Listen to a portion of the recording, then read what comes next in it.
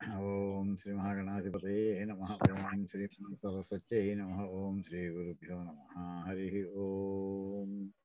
ఓం గణానాం త్వా గణపతిం హవామహే కవిం కవీనాముపమశ్రవస్తమం జ్యేష్ఠరాజం బ్రహ్మణాం బ్రహ్మణస్పత ఆనశృణ్వన్నోతిభిः సేదసాదనం. ఓం ప్రణో దేవీ సరస్వతి వాజేభిర్వాజినీవతి ధీనామస్త్రియవతు. ఓం నారాయణం పద్మభువం వసిష్ఠం శక్తిం చ తత్పుత్ర పరాశరం చ వ్యాసం గౌడపదం మహాంతం గోవింద్రమథాస్య శిష్యం శ్రీశంకరాచార్యమథాస్య పద్మపాదం చ హస్తామలకం చ శిష్యం తం త్రోటకం వార్తికకారమన్యానస్మద్గురూన్ సంతతమానతోస్మి. శ్రుతిస్మృతిపురాణానామాలయం కరుణాలయం నమామి భగవత్పాదం శంకరం లోకశంకరం.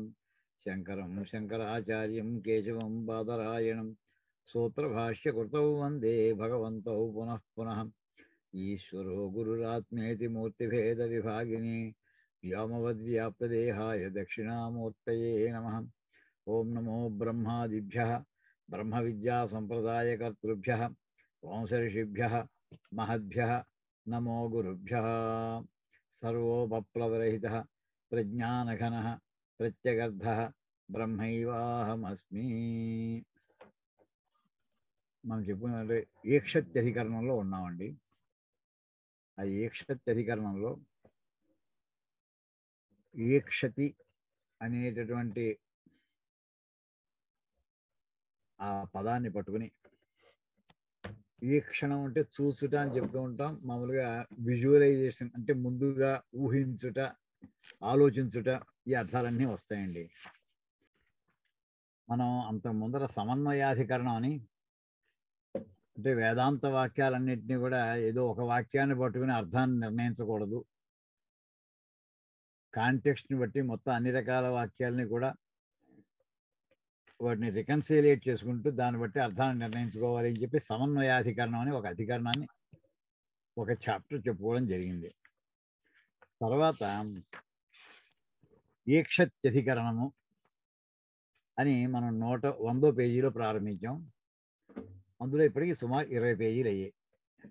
ఈ 100 పేజీ 20 పేజీల్లోనే జరిగింది ఏమిటంటే, ఇందులో ఏక్షతి అంటే ఏక్షణము. ఏక్షణం అంటే చూసుట అని అర్థం. చూడడం అంటే ముందు చూపు అని ఇక్కడ అర్థం. ముందు చూపు అంటే ఆలోచన చేయుట.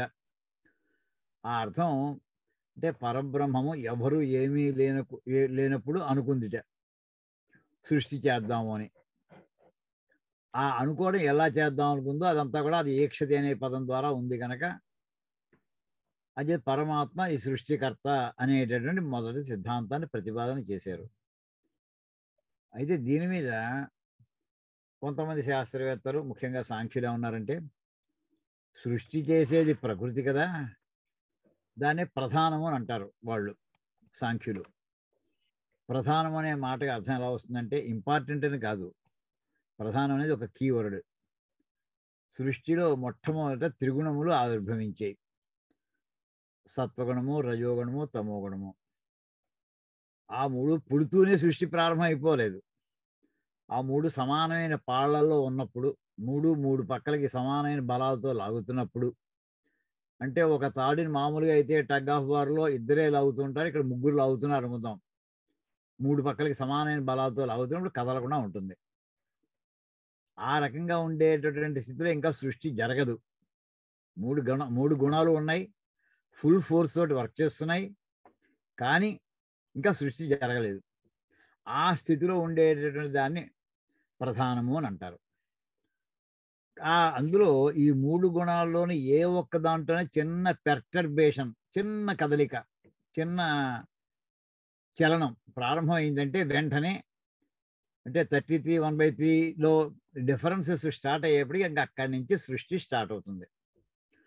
అంటే దీన్ని ఏమన్నారంటే, ఈ సృష్టి స్టార్ట్ అవ్వడం ప్రధానం. అంటే ఇప్పుడు మొట్టమొదటి పరమాత్మ తర్వాత మనకు వచ్చినటువంటి త్రిగుణాత్మికమైనటువంటి మాయ, అదే మనకి సృష్టి ప్రారంభం అయ్యే సమయంలో ఉన్నటువంటి ప్రధానము. అంటే రెండు బ్రాడ్గా చెప్పాలంటే పరమాత్మ, ప్రధానం రెండు వచ్చాయి. ఆ తర్వాత సృష్టి స్టార్ట్ అయింది, 3వ లెవెల్. ఇప్పుడు ఏమంటారంటే 3వ లెవెల్ స్టార్ట్ అవ్వడానికి 2వ లెవెల్ ఉంది కదా, అది సృష్టిస్తుంది కదా. ఈ విశ్వం అంతనే సృష్టించినటువంటి వాళ్ళు, అది బ్రహ్మగారులాగా చతుర్ముఖ బ్రహ్మగారు 4వ లెవెల్ అనుకుందాం. సో 4వ లెవెల్ అంటే మనకి ఒకటి 3వ లెవెల్. ఒకటి పరమాత్మ, 2 ప్రధానము. ఆ ప్రధానంలో సృష్టించిన దాంట్లో మొట్టమొదటి సృష్టింపబడినటువంటి వాడు చతుర్ముఖ బ్రహ్మ 3వ లెవెలు. ఆ 3వ లెవెల్ సృష్టించినటువంటిది ఈ విశ్వం అంతా కూడా 4 విరాట్ రూపం.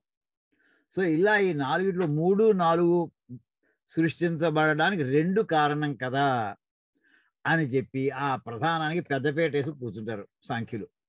అంటే సృష్టి అవ్వడానికి కారణం ఎవరు అంటే ప్రధానమే. ఆ ప్రధానం సృష్టి అవ్వడానికి కారణం అనే ప్రశ్న వాడు తీసుకోరు. కానీ అసలు కారణం ఎవరు? అసలు ప్రధానమైన సృష్టి ఎలా పడింది? అది పరమాత్మ యొక్క అనంత కోటి శక్తుల్లో ఒక చిన్న శక్తి అది. ఆ పరమాత్మ కంటే భిన్నమైనటువంటిది కాదు. కానీ చేత సృష్టికి మూల కారణం అంచేత మనకు కారణం అడగట్లేదు. మూల కారణం ఎవడు? మనకి ఎవ్వని చేయ జనించు, గజేంద్ర మోక్షంలో కూడా మనకు వచ్చే పద్యం ఇదేనండి. ఎవ్వని చేయ జనించు జగం ఎవ్వని లోపల నుండి లేనమై ఎవ్వని యందు డిందు పరమేశ్వరుడు మూల కారణం ఎవడు? మొట్టమొదటి కారణం ఎవరు అసల? మూల కారణం అంటే పరమాత్మే అవుతాడు. ఇక్కడ మొత్తం ఈ 20 అధ్యాయాల్లో 20 పేజీల్లోనూ కూడా జరిగిన వాదోపవాదాలంతా ఏమిటంటే, రెండో వాదన ఏదైతే ప్రారంభించారో ప్రధానమే రెండో లెవెలే సృష్టి చేస్తోంది అనేటటువంటి మాట కాదు. ఒకటో లెవెలే ఆ సృష్టి స్టార్ట్ అయ్యింది అని చెప్తూ ఉండడం ఇందులో నడుస్తోంది. ఇప్పుడు అందులోనే రకరకాల సందేహాలు, వాటి నివృత్తులు అన్నీ అవుతూ వచ్చాయి. ఇప్పుడు అందులో ఒక్కొక్క అక్షరాన్ని పట్టుకుని దానికి అనేక రకాలుగా విశ్లేషణ చేసుకుంటూ వెళుతున్నారు. అవతల వాళ్ళు పూర్వపక్షం అలాగే చేస్తున్నారు. పూర్వపక్షానికి సమాధానాలు కూడా ఇక్కడే చెప్తున్నారు. దీనికి ఉదాహరణలు ఏమిటంటే, అయితే ఇక్కడ మనకి సమాధానం దేన్ని ఆధారంగా సమాధానం ఫైనల్ ఆన్సర్ చెప్పబడుతుందంటే ఉపనిషద్ వాక్యాలను బట్టి ఆధారం నిర్ణయం అవుతుంది. ఇద్దరు రకరకాల ఆర్గ్యుమెంట్ చేయొచ్చు. ఆధారం ఏమిటి చివరికి? ఉపనిషద్ వాక్యాలు. ఏ ఉపనిషత్తుని ఇక్కడ తీసుకున్నారు? ఛాందోగ్య ఉపనిషత్తుని తీసుకున్నారు. అక్కడ శ్వేతకేతు అనేటటువంటి విద్యార్థికి అతను విద్యాభ్యాసం అంతా గురుగారి దగ్గర చేసుకొచ్చాక తండ్రి అయినటువంటి ఆరుని కొన్ని ప్రశ్నలు వేస్తూ ఉంటాడు. నువ్వు ఈ విషయాన్ని మీ గురుగారిని అడిగావా? ఇంకో విషయాన్ని అడిగావా? మా గురుగారు చెప్పలేదు. మరి ఇంకో ప్రశ్న అడిగాడు. దానికి మా గురుగారు ఏం చెప్పలేదు నాకు. ఆయన చివరికి నాకు నువ్వే చెప్పవలసింది అని చెప్పి తండ్రినే ప్రార్థిస్తే అప్పుడు తండ్రి మళ్ళీ ఉపదేశం చేస్తూ ఉంటాడు. ఆ చేసుకుంటూ ఆయన ఇక్కడ చెప్పేటటువంటి వాక్యాలన్నీ కూడా ఒక ఉదాహరణ తీసుకుంటూ ఉండడం. ఆ ఉదాహరణలో అంతా నీకు అర్థమైందా? ఆ లోపల సూక్ష్మాది సూక్ష్మైనది ఏదైతే ఉందో అది పరబ్రహ్మము. అది నువ్వే అని చెప్పి ఆ తండ్రి చెప్పేటటువంటి వాక్యం ఏదైతుందో తత్వమసి శ్వేతకేతో. అది తత్వం అసి. నువ్వు ఆ సూక్ష్మాది సూక్ష్మమైనటువంటిదే నువ్వు అయి ఉన్నావు. నువ్వంటే అక్కడ అర్థం ఏంటంటే ఆ సూక్ష్మమైనటువంటి ఆత్మ, అది సత్య పదార్థము, ఎప్పుడూ ఉండేటటువంటిది, శాశ్వతమైనటువంటిది, గుణరహితమైనటువంటిది, ఇన్ని రకాల లక్షణాలు చెప్పినటువంటి అది నువ్వే అని చెప్పి అక్కడ ఆత్మ అని చెప్పి అక్కడ పదాన్ని కూడా ఇంకో ఉదాహరణలో చెప్పడం జరిగింది. ఇక్కడ ఇందులో వచ్చినటువంటి ముఖ్యమైన పదాలు ఏమిటంటే ఆత్మ అనే పదం ఒకటి, సత్ అనేటటువంటి పదం ఒకటి. ఈ సత్ అనేటటువంటి పదాన్ని వీళ్ళు రెండో వాదన ఏదైతే చేస్తున్నారో ప్రధానమే ఆ సత్ అంటే అసలు ప్రధానమేనోయ్. సత్ అంటే ఆత్మ అంటే పరమాత్మ అర్థం చెప్పారు మామూలుగా. కాదు, ఈ సత్ అంటే కూడా అసలు ఇదే తీసేసుకోవచ్చు, ప్రధానం తీసేసుకోవచ్చు అని ఒక వాదన నడుస్తుంది. ఇప్పుడు ఆ వాదన మధ్యలో ఉన్నాం మనం. ఇప్పుడు అక్కడి నుంచి కంటిన్యూ చేద్దామండి. ఇక్కడ 120 పేజీలోకి వస్తున్నాను. ఇంకోటి ఏంటంటే తండ్రి అయినటువంటి వాడు ఆ ఆత్మ పదార్థాన్ని నువ్వే అని ఏదైతే తండ్రి చెప్తున్నాడో గురుగారు రూపంలో చెప్తుంటే ఇక్కడ అంటే నువ్వు మోక్షాన్ని పొందడానికి అర్హత పొందేవు, నీకు ఇంకే రకమైనటువంటి బంధము నీకు లేదు అని అక్కడ చెప్పుకొస్తుంటే, ఈ రెండోది ఏదైతే ఉందో అది మాయ. ప్రధానం అనేది మాయ. అంటే అది ఫైనల్ ఆన్సర్ కాదు, భ్రాంతి కలిగించేటటువంటిది. ఇక్కడ చూడండి ఆఖరి వాక్యం ఇక్కడి నుంచి ప్రారంభిస్తాం. ఇక్కడ ఆఖరిని ఇంతకుముందు చెప్పినటువంటి వాక్యం ఈ పేరా పూర్తి చేసుకున్నాం మనం. అథవా పూర్వసూత్రే ఏవ ఆత్మసిద్ధం నిరస్త సమస్త గౌణత్వ సాధారణత్వ ఆశంకతయా వ్యాఖ్యాయ తతః స్వతంత్రః ఏవ ప్రధాన కారణ నిరాకరణ హేతుః వ్యాఖ్యేయః తన్నిష్ఠస్య మోక్షోపదేశాత్ ఇది.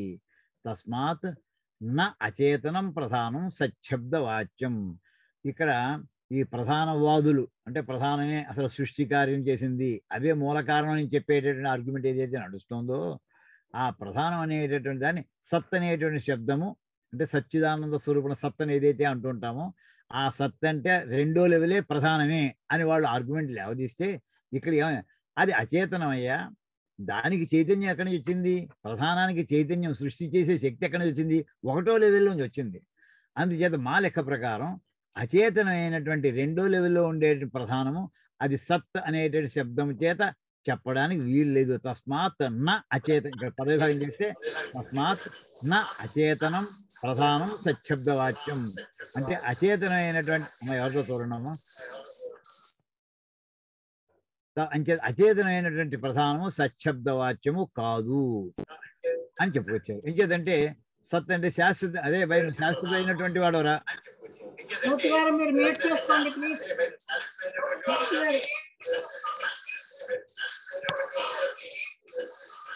కేఎన్ మూర్తి గారు మూర్తి గారు మీరు మ్యూట్ చేసుకోండి. తన్నిష్టస్య మోక్షోపదేశాత్ అని ఇక్కడ అందులో గౌణార్థం ఏది, ప్రధానమైన అర్థం ఎలా తీసుకోవాలి, ప్రైమరీ మీనింగ్ ఎలా తీసుకోవాలి, సెకండరీ మీనింగ్ ఎలా తీసుకోవాలి, ఆ చర్చ అంతా జరిగింది. అయితే ఇంకా కుతశ్చ న ప్రధానం సచ్చబ్ద వాచి కొంత చెప్పినా అంటే అది ప్రధానమైనటువంటి అర్థం తీసుకుంటే అది పరమాత్మకే చెందుతుంది తప్ప ప్రధానానికి రాదు అని ఒక ఆర్గ్యుమెంట్ లేవదీసి చెప్పారు. ఇంకా సరిపోలేదు. కుతశ్చ ఇంకా ఏం కారణం ఉందయ్యా ప్రధానాన్ని సచ్చబ్దము సత్ అని అనడానికి ఎందుకు వీలేదు? కుతః చ అంటే మరియు అంటే ఇంకా చెప్పు, ఇంకో కారణం చెప్పు. ప్రధానాన్ని పైన అంత తేల్చారు, సచ్చబ్ద వాక్యం కాదు అని చెప్పేశారు. వాక్యం అంటే సత్ అనే శబ్దము చేత చెప్పబడే, సచ్చబ్ద వాక్యం అంటే సత్ అనే శబ్దము చేత వాక్యం చెప్పబడేటటువంటిది అని అర్థం. అది ప్రధానము కాదు. ఇంకో కారణం ఏమైనా ఉందా? కుతశ్చ ఇంకా ఏం కారణం ఉందయ్యా ప్రధానాన్ని సత్ చేత, సత్ అనే శబ్దం ఎందుకు చెప్పకూడదు? ఇంకో కారణం ఏమైనా ఉందా అంటే ఇంకో ఆర్గ్యుమెంట్ ఇక్కడి నుంచి ప్రారంభమవుతుందండి. ఇక్కడ చూడండి, హేయత్వ అవచనాచ అది ఇక్కడ సూత్రం. హేయత్వ అవచనాత్. హేయము అంటే మామూలుగా మనం అసహ్యం అనుకుంటూ ఉంటాం. హేయం ఏమండి, హేయం అంటే అసహ్యంగా ఉండేటండి, కానీ ఇక్కడ ఏంటంటే వదిలిపెట్టవలసినది అని అర్థం అండి. హేయము అంటే వదిలిపెట్టవలసింది. అవచనాత్ అంటే చెప్పకపోవటం వలన అక్కడ అర్థం. ఏమిటి చెప్పలేదు అంటే సామాన్యంగా చెప్పేటటువంటి దీంట్లో ఎలా ఉంటుందంటే వేదాంతంలో ఎక్కడైనా సరే ఒక మంచి మాట మనం కుర్రాడికి చెప్పదలుచుకున్నాం. ఇప్పుడు అరుంధతి నక్షత్రాన్ని చూపించాలనుకుంటున్నారండి. అరుంధతి కనిపించి కనిపించకుండా ఉండేంత చిన్న నక్షత్రం. ఇప్పుడు ముందర ఎలా చెప్తారు చూపించేప్పుడు? అరుంధతి ఎక్కడుందంటే నాకు కనిపించట్లేదు అంటాడు, అదే చూపిస్తుంటే ఆ పక్కన పెద్ద నక్షత్రం ఏదో చూపించి అది కనిపిస్తుందా, అది అరుంధతి ఉండే ప్రాంతం అయ్యా అని అంటాం అని చెప్పింది కదా. ఇప్పుడు అక్కడ కాన్సన్ట్రేట్ చేసి దాని పక్కన చూడు, మిణుక్కు అప్పుడు కనిపించడా కొంచెం దాన్ని దృష్టి పెట్టు, కాన్సన్ట్రేట్ చేయి అని గట్టిగా చెప్పేప్పుడు వాడు దృష్టి దాని మీద కాన్సన్ట్రేట్ చేసి చుట్టుపక్కల అక్కడ కనిపిస్తుంది వాడికి. అప్పుడు ఏమంటాం, ఇందాక పెద్దది నీకు ఇప్పుడు అది కాదు, పెద్దది కాదు, ఇప్పుడు చిన్నది అరుంధతి అయ్యా అంటే మొట్టమొదటి ఆ పెద్ద నక్షత్రాన్ని అరుంధతి ప్రాంతం అని చెప్పి ఇప్పుడు ఏమని చెప్తున్నాడు, అది కాదు నువ్వు చూడవలసిందే, ఇప్పుడు చిన్న నక్షత్రం దృష్టి పెట్టు అంటే మొట్టమొదటి ఏదైతే చూడమని చెప్పాడో ఇప్పుడు అది కాదు నువ్వు చూడవలసింది. ఇది ఎప్పుడు చెప్తారంటే వాడి మీద మనకి ఆ కుర్రాడికి సంపూర్ణంగా విషయాన్ని మనం తెలియజేయాలని మనం తాత్పర్యంతో ఉన్నాం. చాలా అభిమానంగా వాడికి చెప్పాలి, వాడికి చూపించి తీరాలని పట్టుదలతో ఉన్నాం. అలాంటి ముందర వాడికి అయితే అది కనిపించదు, సూక్ష్మమైనటువంటి విషయము. అలాంటి వాడి స్థూలమైనటువంటి విషయాన్ని చెప్పి అది దృష్టి పెట్టుకో అని చెప్పి ఇప్పుడు దీంట్లో లోపల ఇంకా కాన్సన్ట్రేట్ చేయి అని చెప్పి ఆ స్థూలాన్ని వదిలేసి ఈ సూక్ష్మాన్ని దృష్టి పెట్టుకో అని ఎలా చెప్తామో ఆ వదిలేయమని చెప్పడం ఏంటంటే హేయము, అది వదిలేయి అని చెప్పడాన్ని హేయము అంటారు. ఇక్కడ వదిలేయమనేటటువంటి మాట వేదంలో ఉపనిషత్తులో ఎక్కడా లేదు. ఏది వదిలేయమని అని ఎక్కడ హేయత్వ అవచనాచ, వదిలేయమనే మాట ఇక అవచనాత్ ఎక్కడా లేదు కదా అని. ఇదండి హేయత్వ అవచనాత్ చ అనేది కూడా సూత్రం ఉండదు అసలు మామూలుగా చెప్పాలంటే. ఇక్కడ ఈ కాంటెక్స్ట్ లో చూస్తే ఇది యాక్చువల్ 2 సూత్రాల యొక్క సమ్మిశ్రం. ఆ హేయత్వావచనాచ ఎలాగంటే హేయత్వావచనాత్ ఒక భాగం పార్ట్ 1, చ అది రెండో పార్ట్. 2 పార్ట్లు ఇందులో డిస్కషన్కి వస్తాయండి.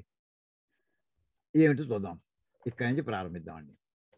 ఏది ఏది అనాత్మైవ ప్రధానం సచ్చబ్దవాచ్యం స ఆత్మా తత్వమసి ఇది ఇహ ఉపదిష్టం. ఇది సో కాదండి, స్యాత్ సత్ స్యాత్ స తదుపదేశ శ్రవణాత్ అనాత్మజ్ఞతయా తన్నిష్ఠ మాభూదితి ముఖ్యం ఆత్మానం ఉపదిదిక్షు తస్య హేయత్వం బ్రూయాత్. ముందర వాడిని అరే ప్రధానం చూడరా చూడరా చూడరా అని చెప్పుకొచ్చి తర్వాత ఏది అనాత్మైవ ప్రధానం సచ్చబ్దవాచ్యం, ఆత్మ అనే అందులో మనకు ముఖ్యమైన ఇంపార్టెంట్ కీవర్డ్స్ మనకి ఆ సూత్రం చందోగ్య ఉపనిషత్తులో వచ్చిన వాక్యాలు మనం ఇంతవరకు చేసిన డిస్కషన్లో ఆత్మ అనే ఒక పదం ఒకటి, సత్ అనే పదం ఒకటండి. అనాత్మ, ఆత్మ అంటే పరమాత్మ అని అర్థం, ఇంకో అర్థం ఏమీ లేదు ఇక్కడ ఈ కాంటెక్స్ట్లో. అనాత్మైవ ఆత్మ పదార్థము కానటువంటి ప్రధానమే సచ్చబ్దవాచ్యం. ఏది అంటే ఇఫ్ అయితే, అంటే ఆ ప్రధానాన్నే సత్ అనే శబ్దం చేత చెప్పడానికి వీలైతే, అంటే అదే ఫైనల్ అయ్యి ఉంటే, అదే సృష్టికి కారణం అయితే, లోపల ఏమని చెప్తున్నాడు అక్కడ ఆ గురువు గారు? స ఆత్మ తత్వం అసి, అదయ్యా ఆత్మ అంటేను. తత్వమేసి, ఆ ఆత్మ నువ్వేనయ్యా. ఇది ఇహ ఉపదిష్టం అని, ఇది అంటే అని, ఇహ ఇక్కడ ఉపదిష్టం ఏదైతే ఉపదేశించబడిందో, అసలు యాక్చువల్లీ గురువు శిష్యుల సంబంధంలో ఏ మాట వచ్చింది? స ఆత్మ కామ తత్వమసి, అదే ఆత్మ అంటేను. సూక్ష్మాది సూక్ష్మైద అంతా చెప్పి అది నువ్వే అని ఏదైతే అని ఇక్కడ ఏదైతే ఉపదేశించబడి ఉంటుందో అని అన్నాడండి. ఇప్పుడు ఈ ఆత్మ పదార్థం కాదు అని ప్రధానం గురించి చెప్పాడు. ఇక్కడ ఆ సత్య శబ్దమే ప్రధానం అని చెప్పవలసి వస్తే తదుపదేశ శ్రవణాత్, ఒకవేళ గురువు గారు చెప్పదలుచుంది ప్రధానమే అదే నువ్వురా అని చెప్పదలుచుకుని ఉంటే, ఆయన ఉద్దేశం సెకండ్ లెవెల్ కాదు, ఫస్ట్ లెవెల్ చెప్పదలుచున్నాడు ఆయన. ఒకవేళ ఆర్గ్యుమెంట్ సేక్ కోసం సెకండ్ లెవెలే ఆయన చెప్పదలుచుకుని ఉంటే, అది ఇక్కడ చూడండి, తదుపదేశ శ్రవణాత్, కుర్రాడు కనుక అదే విని ఉంటే, అంటే ప్రధానమే నువ్వు అని కనుక ఉంటే, అప్పుడు వాడు దేని మీద దృష్టి పెడతాడు? ప్రధానమే నాకు ఫైనల్ అనుకుంటూ కూర్చుంటాడు వాడు. అతని నిష్ఠ మాభూదితి, ముఖ్యం అది అలా అనుకుంటాడేమో అని, ముఖ్యం ఆత్మానం ఉపదిదిక్షు తస్య, అప్పుడు అది ఏం చెప్పాలి అప్పుడు అంటే, సత్ అనే ఇంతవరకు నీకు చెప్పిందంతా కూడా నీకు ప్రధానమే చెప్పాను, కానీ ఇప్పుడు నువ్వు ఆ ప్రధానం కాదురా బాబు, నువ్వు ఇక్కడి నుంచి చూడడం ప్రధానం కంటే భిన్నమైనటువంటి ఆత్మ పదార్థం ఉంది అని చెప్పి ఉండాలి. సత్ అనే మాటకే కనుక ప్రధానంతో లింక్ పెట్టి ఉంటే, ఆత్మను ఉపదిదిక్షు అంటే ఉపదేశించదలుచుకున్నటువంటి వాడైతే అది కాదు ఇంకా అని చెప్పాలి కదా. శిష్యుడి యొక్క వెల్ఫేరే గురువు యొక్క ప్రధానమైనటువంటి భావన. అతను చెప్పదలు ఫైనల్ ఆన్సర్ చెప్పదలుచున్నాడు. తత్వమసి, అది నువ్వురా అంటున్నాడు. అది నువ్వు అన్నప్పుడు ఏమిటి చెప్పాలి? సెకండ్ లెవెల్ ప్రధానాన్ని నువ్వు అని చెప్పదలుచుకున్నాడా, లేక ఫస్ట్ లెవెల్ పరమాత్మని చెప్పదలుచుకున్నాడు నువ్వని? ఫస్ట్ లెవెల్ పరమాత్మని చెప్పదలుచుకున్నాడు. కానీ ఇక్కడ సత్ అనేటటువంటి పదాన్ని కనుక రెండో దానికే అదే అర్థం అయ్యా, సత్ శబ్దంతో చెప్పచ్చు ప్రధానాన్ని అని అంటే ఏమవుతుందంటే, నువ్వు చివరికి ఆ ప్రధానం అని చెప్పి అది కాదు అని మాట చెప్పాలి ఎక్కడొక్కడ. గురువు యొక్క అభిప్రాయం ఏమిటేమిటి? అల్టిమేట్లీ గురువు చెప్పదలుచుకున్నటువంటి పరమాత్మే చెప్పాలి. ఆ మాట నువ్వు సత్ పదార్థం అయినటువంటి ప్రధానము కాదు అని మాట చెప్పాలి కదా. అలాంటి మాట ఎక్కడ హేయత్వం బ్రూయాత్, అది వదిలేసేయి అని చెప్పి ఉండవలసి ఉంటుంది. యథా అరుంధతీం దిదర్శయితు తత్ సమీపస్థాం స్థూలాం తారాం అముఖ్యాం ప్రథమం అరుంధతి ఇది గ్రాహయిత్వా తాం ప్రత్యాఖ్యాయ పశ్చాత్ అరుంధతీమేవ గ్రహయతి తద్వత్ న అయం ఆత్మ ఇది బ్రూయాత్.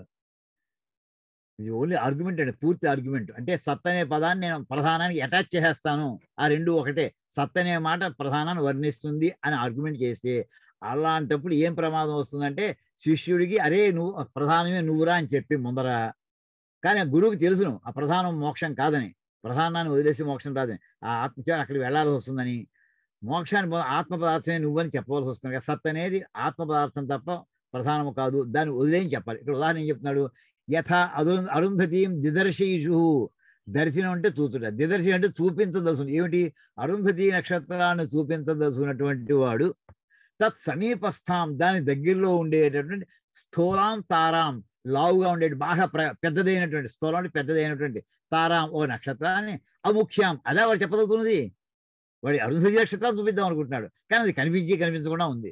అలాంటి పెద్ద నక్షత్రాన్ని చూపించి అరే ఇది మొన్న ఫస్ట్ లెవెల్ చెప్పడానికి ఇది అరుంధతి తీసుకో, కాసేపు తీసుకో. అముఖ్యాం ప్రథమం అరుంధతి ఇది గ్రహయత్వ. మొదట్లో అముఖ్యమైనటువంటి ప్రధానం కాదు అది. ప్రధానం అంటే అది అసలు నక్షత్రం చెప్పదలుచున్నటువంటి చూపించదలుచున్నటువంటి నక్షత్రం అరుంధతి కాదు. కాకపోయినా అది మొదట్లో వాడికి ఏమని చెప్తాడు, అది అరుంధతి, ముందు దాని మీద దృష్టి పెట్టు. అరుంధతి ఇది గ్రహయత్వ అంటే అప్పుడు దాని వాడి దృష్టి ఫోకస్ స్టార్ట్ అయింది. అప్పుడే చెప్తాడు తాం ప్రత్యాఖ్యాయ. ఇప్పుడు మెల్లగా దృష్టి దాన్ని పెట్టావా, దాని పక్కన కూడా చూడబడా. ఇప్పుడు దీన్ని మెల్లగా వదిలేసి ప్రత్యాఖ్యాయ అంటే దాన్ని తప్పించి దాన్ని వదిలేసి పక్కన చూడు. పశ్చాత్ అరుంధతీమేవ గ్రహయతి. అరుంధతి నక్షత్రాన్నే పట్టించుకునేట్లా చేస్తాడు, చూసిట్లా చేస్తాడు. మొట్టమొదటి పెద్ద నక్షత్రాన్ని చెప్పాడు, అది కాదని అది అరుంధతి అని చెప్పేశాడు. అయ్యో కనీసం వాడు ఎక్కడో ఒకటి చూడడం ప్రారంభిస్తాడు కదా, అయితే ఆగాది దిక్కులు చూస్తూ ఉంటాడు వాడిని. ఎక్కడో ఒక పక్క చూడడం ప్రారంభించాడు వాడు. చూసింది ఇప్పుడు అసలు నక్షత్రం చూపించగలుగుతున్నాయి, ఇది కాదురా దాని పక్కనే ఇంకోటి చూడు, ఇది కాదురా అని పక్క చెప్తున్నాడు. అంటే ఒకటి చెప్పి దానికి కాదని చెప్పడానికి ఒక విధానం ఉంది మనకి. అలాగా ఇక్కడ సత్ అనేటటువంటి శబ్దమే కనుక ప్రధానం అయ్యుండుంటే ఓకే అవునులే సత్తు ప్రధానమేనయ్యా, చూడు చూడు చూడు అని చెప్పి చివరికి ఇది కాదు చూడు దీన్ని దాటినట్టు ఇంకోటి ఏదో ఉండాలి, అది ఆత్మ, అది పరమాత్మ అని చెప్పాలి కదా ఎక్కడొక్కడ. అలాంటి వాక్యం ఎక్కడైనా ఉందా ఉపనిషత్తులో? ఎక్కడా లేదు. అంటే సత్ అనేది ప్రధానం అని చెప్పి ఉండేటటువంటి వాక్యము వెంటనే దాన్ని ఫాలోడ్ బై అది కాదు ఆత్మ వేరుగా ఉంది అనేటటువంటి వాక్యం ఎక్కడైనా ఉపనిషత్తులో ఉందా? నచ ఏవం అవోచతు. ఏవం ఈ విధంగా ఆయన తండ్రి అయినటువంటి గురువు అయినటువంటి ఆరుని తన శిష్యుడైనటువంటి కుమారుడైనటువంటి అతనికి చెప్పలేదు. అంటే అటువంటి వాక్యం లేదు. సన్మాత్రాత్మావగతి నిష్ఠైవ హి షష్ఠ ప్రపాఠక పరిసమాప్తిర్ దృశ్యతే. అక్కడ సత్ మాత్ర ఆత్మ అవగతి. సత్ అంటే ఆత్మ, ఆత్మ అంటే పరమాత్మ అని చెప్పేసి ఆ చాప్టర్ క్లోజ్ చేసేసారు. 6th చాప్టర్ అది. షష్ఠ ప్రపాఠకం అంటే చాప్టర్ అని అర్థం అండి. షష్ఠ ప్రపాఠక పరిసమాప్తి. పరిసమాప్తి ఆ చాప్టర్ క్లోజ్ అయిపోయింది. దృశ్యది చాప్టర్లో చూని ఇంకా కంటిన్యూషన్ ఏమైనా ఉందా? ఆ చాప్టర్ లాస్ట్ ఏం చెప్పారంటే సత్ మాత్ర ఆత్మ అవగతి నిష్ఠ. అవగతి అంటే జ్ఞానం, ఆత్మ అవగతి, ఆత్మ అనే జ్ఞానం. ఏది ఆత్మ? సత్ అనేటటువంటిది ఏదైతే ఉండుట అనే లక్షణం కలిగినటువంటి ఆత్మ ఏదైతే ఉందో అది జ్ఞాన స్వరూపము, దాని మీద దృష్టి పెట్టు అని చెప్పేటువంటి విషయంతో ఆ 6వ చాప్టర్ పూర్తి అయిపోయింది. ఇంకా కంటిన్యూషన్ చెప్పలేదు. ఇంకా ప్రధాన సత్ అంటే సెకండ్ ఇది ఇక్కడ చెప్పిందంటే సన్ మాత్ర ఆత్మ అనే సత్తు ఆత్మ అనేది ఫస్ట్ లెవెల్. అంతే ఆ సత్ అనేటువంటి సెకండ్ లెవెల్కి అటాచ్ చేస్తున్నాం. కొంత దూరం పోయాక అది కాదు మళ్ళీ ఫస్ట్ లెవెల్ చూడు, ఇలాంటి మాటలు ఎక్కడైనా కనిపించే. అలా ఆ చాప్టర్ క్లోజ్ అయిపోయింది. శశబ్ద ఇక ఇందాక చెప్పానండి, ఇందులో 2 భాగాలు ఉన్నాయని చెప్పాను. పార్ట్ 1 ఒక భాగం. చానుంగ హేయత్వ అవచనాత్ ప్లస్ చ. ఈ చ అనేటువంటి ఏంటంటే ఇంకో ఆర్గ్యుమెంట్ అండి దీనికి. ఒకడు ఉంటే ఉండుగాక, అది దాంతో నా సంబంధం లేదయ్యా, దేంతో సంబంధం? ఏదో ముందర తీసుకో, అది కాదు ఇది అనుకో. ఇలాంటి వాక్యాలు ఎక్కడ ఉన్నా సరే 2వ భాగం ఉంది, 2వ ఆర్గ్యుమెంట్, పార్ట్ 2 ఉంది. అది ఇంకా భయంకరమైన ఆర్గ్యుమెంట్. ఇప్పుడు యువతల పక్క నుంచి శశబ్ద ప్రతిజ్ఞా విరోధ అభ్యుచ్చయ ప్రదర్శనార్థ. చ అంటే మరియు. ఏమిటి మరియు అంటే ఇక్కడ ప్రతిజ్ఞా విరోధానికి ప్రతిజ్ఞ ఏమిటో ఒక ప్రతిజ్ఞ చేసేటండి మొట్టమొదటిలోనూ. ఆ ప్రతిజ్ఞ ఏమని చెప్పేట అక్కడ? ఆ ప్రతిజ్ఞ అబ్బాయి నువ్వు అది కనుక తెలుసుకున్నావు అంటే నీకు అది కనిపిస్తుంది, నువ్వు నిజంగా నువ్వు కాన్సన్ట్రేట్ చేయి, నువ్వు పొంది తీరుతావు అని అక్కడ ప్రతిజ్ఞ చేస్తావు. నీకు నేను చూపిస్తాను, నీకు నువ్వు అది పొందిన తర్వాత నీకు ఈ కండిషన్ నీకు మనసులో ఏర్పడుతుంది. చూసుకో ఏమిటి సత్తని కనుక అదే కనుక అది ప్రతిజ్ఞ ఏంటండి. గురువు శిష్యుడికి చేసిన ప్రతిజ్ఞ ఏమిటంటే నువ్వు ఆ సత్పదార్థం మీద కాన్సన్ట్రేట్ చేయి. నీకు ఇక్కడ ఉంటుందండి ఏన అశ్రుతం శృతం భవతి. ఏది ఇంతకుముందు నువ్వు వినలేదో అది నీకు వినిపిస్తూ ఉంటుంది. ఇప్పుడు ఆ మతం నువ్వు అనుకోలేదో అది నీకు తెలిసిపోతూ ఉంటుంది. అవిజ్ఞాతం పూర్వం నీకు తెలియదు, ఇప్పుడు విజ్ఞాతం. నువ్వు ఏ చదవక్కర్లేదు. ఇక్కడ ఆ సత్పదార్థాన్ని కనుక తెలుసుకున్నావో నీకు అది తెలిసిపోతూ ఉంటుంది, ఏ విషయమైనా సరే. అది ఇక్కడ ఇది ప్రతిజ్ఞ చేసేటండి గురువుగారు. ఆ మాట చెప్తున్నాడు. మొత్తం చదువుదామండి. ప్రతిజ్ఞా విరోధ అభ్యుచ్చయ ప్రదర్శనార్థ. చా శబ్ద అంటే ఏమయ్యో పూర్వం నువ్వు ప్రతిజ్ఞ చేసావు, దానికి ఇప్పుడు విరోధం అవుతుంది. ఇప్పుడు కనుక ఇలా ఈ రెండో ఆర్గ్యుమెంట్ తీసుకున్నామంటే, రెండో ఆర్గ్యుమెంట్ ఏమిటండి, సెకండ్ లెవెల్ ప్రధానాన్ని సత్ అనే శబ్దం కనుక చెప్తే నువ్వు చేసిన మొదట్లో చేసిన ప్రతిజ్ఞ వ్యతిరేకంగా నువ్వే ప్రవర్తించినట్టు అవుతుంది. అభ్యుచ్చయ ప్రదర్శనార్థ, విరోధాన్ని అంటే వ్యతిరేకంగా మాట్లాడినవాడు అయిపోతావు. సత్యపి హేయత్వవచనే ప్రతిజ్ఞా విరోధ ప్రసజ్యత. ఇందాక ఆర్గ్యుమెంట్ 1లో ఏం చెప్పాడండి ఇంతవరకు కూడాను, అసలు సెకండ్ లెవెల్లో కాసేపు అనుకుందాం, అదైంత చివరికి అక్కడ కాన్సన్ట్రేట్ ఫోకస్ చేసిన తర్వాత సెకండ్ లెవెల్ కాదే ఫస్ట్ లెవెల్ దృష్టి పెట్టు, ఇది వదిలే సెకండ్ లెవెల్ వదిలేసి, ఇలాంటి మాట లేదు కనుక నువ్వు ఫస్ట్ లెవెల్ చెప్తున్నాడు అని చెప్పుకొచ్చాడు.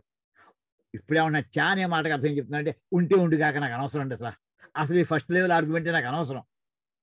భయంకరమైనటువంటి విషయాన్ని ప్రతిజ్ఞ మొట్టమొదటి చేసిన ప్రతిజ్ఞ వ్యతిరేకంగా మాట్లాడిన వాడు అయిపోతావు. సత్తు కనుక ప్రధానంతో అటాచ్ చేసేవంటే అని అక్కడికి వెళ్ళిపోతున్నాడండి. సత్యపి హేయత్వ వచనే ప్రతిజ్ఞా విరోధ ప్రసజ్యత. ఒకటి హేయత్వ వచనం వదిలేయమని సెకండ్ లెవెల్లో ఆ చెప్పిన వదిలేయమని చెప్పేటువంటి మాట ఉన్నా సరే అది ఉందంటే చాలు ఎంత ప్రమాదం అవుతుందంటే, అది మొదట్లో చేసిన ప్రతిజ్ఞ కూడా దెబ్బ కొడుతున్నాయి. అది ప్రతిజ్ఞా విరోధ ప్రసజ్యత. ప్రసజ్యత అంటే సంభవిస్తుంది. ప్రతిజ్ఞ మొట్టమొదటి చేసిన ప్రతిజ్ఞ ఏదైతే ఉందో దాన్ని వ్యతిరేకంగా మాట్లాడిన వాడు అయిపోతావు. అది ఉన్నా సరే లేకపోయినా నాకు అనవసరం, ఇర్రెలవెంట్ నాకు. ఉంటే ఉండిగాక లేకపోతే లేకపోగా. ఈ చా అనేట అంత పవర్ఫుల్ ఆర్గ్యుమెంట్ అండి సెకండ్ లెవెల్. ఏమిటి ఆ second level argument? Second level part 2 argument ఏమిటంటే, కారణ విజ్ఞానాద్ధి సర్వం విజ్ఞాతం ఇది ప్రతిజ్ఞాతం. ఏదైనా ఒక వస్తువుని మనం చూస్తున్నామంటే, ఒక విషయాన్ని తెలుసుకుంటున్నామంటే, ఒక పదార్థాన్ని మనం గ్రహించగలుగుతున్నామంటే అక్కడ రెండు ఉంటాయిటండి. ఒకటి కార్యము, తయారైపోయిన వస్తువు. ఇప్పుడు నేను నా ఎదురుకుండా ల్యాప్టాప్ ఉంది, ఇది ఎదురుకుండా ఉంది నాకు. ఇది కార్యము, తయారైన వస్తువు. ఇది తయారవడానికి ఎప్పుడు కూడా ప్రతి కార్యమునకు ఒక కారణం ఉంటుంది. దానికి కారణం ఏది ఉంటే తయారైంది ల్యాప్టాప్. ఒక హార్డ్వేర్ కాంపోనెంట్స్ అన్నీ ఉండాలి, లోపల సాఫ్ట్వేర్ అంతా కూడా సిద్ధమై కారణం అంతా ఉంటే ఇప్పుడు ఈ కంప్యూటర్ పనిచేస్తూ ఉంటుంది నాకు. వాడు ఏమని చెప్తున్నాడంటే, నీకు కారణం కనుక తెలిసిందో, మూలాన్ని పట్టుకున్నావు అనుకో మిగతా ఆటోమేటిక్గా తెలిసిపోతాయి. ఎక్కాలు వచ్చాయనుకో ఎలాంటి గుణకారాన్ని చేసేయగలుగుతావు నువ్వు. ఆ ఎక్కాలనేది మూల కారణం. ఇలాగే ఇక్కడ కారణ విజ్ఞానార్థి సర్వం విజ్ఞాతం. నువ్వు మూలమైనటువంటి అసలు కారణాన్ని కనుక పట్టుకున్నావు అంటే, తెలుసుకున్నావంటే సర్వం విజ్ఞాతం, అంతా నీకు తెలిసి తీరుతుంది అని ప్రతిజ్ఞాతం అని ప్రతిజ్ఞ చేయడం జరిగింది. ఈ సందర్భంలో ఒక మాట చెప్తానండి. శౌనక మహర్షి ఏమండి అంగీరస మహర్షి ఇద్దరు కలిసినప్పుడు శౌనక మహర్షి అడిగారట, ఏంటంటే ఏది తెలిస్తే అన్నీ తెలుస్తాయో అలాంటి విద్య ఏమైనా ఉందా? మన లౌకికంగా చెప్పాలంటే, ఓ ఎంఎస్సి మ్యాథ్స్ చేసాడు అనుకోండి, ఏ సబ్జెక్ట్ తెలిసినప్పటికీ మ్యాథ్స్ తెలిసింది, ఫిజిక్స్ తెలియలేదు, కెమిస్ట్రీ తెలియలేదు. మ్యాథ్స్ చదువుకుంటే మ్యాథ్స్ తెలిసింది కాదు. ఎంఎస్సి కెమిస్ట్రీ చేశాడు అనుకుందామండి, అనలిటికల్ కెమిస్ట్రీ చేశాడు. అతను ఏం తెలిసింది? అనలిటికల్ కెమిస్ట్రీ సబ్జెక్టే తెలిసింది. మ్యాథ్స్ వస్తుందా? ఫిజిక్స్ వస్తుందా? ఇంగ్లీష్ వస్తుందా? రాదు. ఇప్పుడు ఎంఏ ఇంగ్లీష్ చేశాడు, వాడు ఎంఏ ఇంగ్లీష్ మాత్రమే వస్తుంది, వాడికి ఫిజిక్స్ వస్తున్నా కెమిస్ట్రీ వస్తున్నా ఏది రా. అంటే ఏది చదివితే మాత్రం ఆ సబ్జెక్ట్ మాత్రమే వస్తుంటాయండి. శౌనిక యామయో ఇలా ఎన్ని వందల సబ్జెక్టులు ఉన్నాయి ప్రపంచంలో, అనంత సంఖ్యాకమైన సబ్జెక్టులు ఉన్నాయి. ఏ సబ్జెక్ట్ నేర్చుకుంటే అన్ని సబ్జెక్టులు ఎవరు నేర్చుకోగలరా? సాధ్యం? అది అసంభవం. శౌనక మహర్షి వచ్చిన గొప్ప ఆలోచన చూడండి. ఆయన మహర్షిని అడుగుతున్నారు, ఓ మహానుభావ, ఏది తెలుసుకుంటూ అన్నీ తెలుస్తాయో అలాంటి ఏమైనా ఉందా? లేదు విడివిడిగా మ్యాథ్స్ చదివితే మ్యాథ్స్ రావడం, ఫిజిక్స్ అయితే ఫిజిక్స్ రావడం, ఇంగ్లీష్ అయితే ఇంగ్లీష్, అలా కాదు. ఏదో మూలమైన విద్య అయినా ఉందా? అది నేర్పండి. ఉంటే దానివల్ల అది నేర్చుకుని మొత్తం నాకు తెలిసిపోవాలి. ఎంత బాగుందండి ఆ క్వశ్చన్. అలాంటి సబ్జెక్ట్ ఉందా? ఆ చెప్పే పద్ధతి ఉందా? ఉందయ్యా. ఏమిటది? అది బ్రహ్మ విద్య అన్నారండి ఆయన మహర్షి. అది బ్రహ్మ విద్య. బ్రహ్మ విద్య కన్నా నువ్వు తెలుసుకున్నావంటే నీకు మొత్తాన్ని విషయాలు తెలిసిపోతాయి.